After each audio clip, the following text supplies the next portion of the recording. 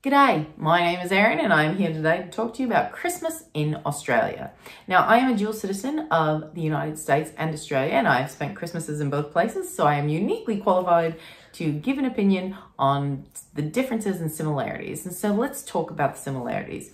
The similarities are both countries were colonized by the British. So our basic traditions are very, very similar. We sing the same carols, we decorate trees, we hang up decorations, we have Christmas fairs and all that kind of thing. All of that is very, very similar.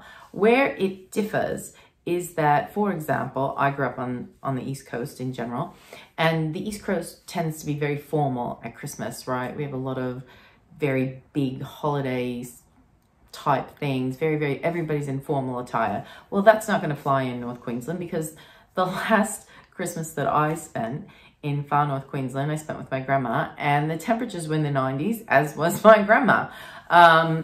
In far North Queensland, the temperatures in December can get from like 93, 94 to all the way up to 105, 107. So Christmas traditional like garb that you'd wear on the East Coast, you absolutely cannot wear in Australia. So a typical Australian Christmas morning is you wake up, you get your presents, you chat about it, and then you get dressed very quickly and you head off to a nice luncheon with your extended family. And my particular family has Chinese heritage. We've been in Australia since the 1870s. So our traditional Christmas luncheon does include English aspects like a roast of some kind, probably a ham, local vegetables, but we also have a Chinese element. So we have like dumplings and bao and, you know, traditional Chinese dishes as well. It's quite a spread, and usually everybody is fairly relaxed. That's the one thing Australian Christmases tend to emphasize, is that it's a day to relax. It's not a day to get frantic about matching silverware or anything like that. It's really quite relaxing. Then we pop on home. We take a nap of some kind, because of course we've overeaten.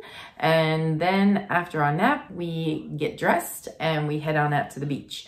Now, one of the things that Australia is particularly known for, and quite sadly too, is skin cancer. It has one of the highest rates of skin cancer in the world, and that's because it's very close to the equator. So one of the most recent Christmas traditions in Australia is the ugly Christmas sweater rashi. You can see it's a takeoff on America's very ugly Christmas sweaters. It's made up in the colors of the Australian flag, and it's got like little kangaroos and Christmas trees. And one of the reasons I'm so proud of it is because my cousin James and his advertising agency were instrumental in helping design it and push it forward and market it to people. It is about skin cancer awareness. It is about protecting yourself in the sun.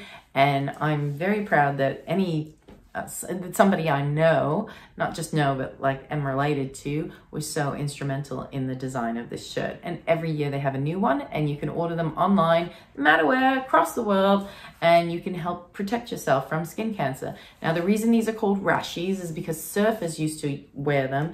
So if they got knocked off the board and they got a little tangled up in the waves, they didn't cut themselves on coral or get sand rashes on them. So they started calling them rashis. So that's why in Australia in particular, they call it an ugly Christmas sweater rashi. But here we just call them sun shirt, or I don't know, just swim shirt in the United States.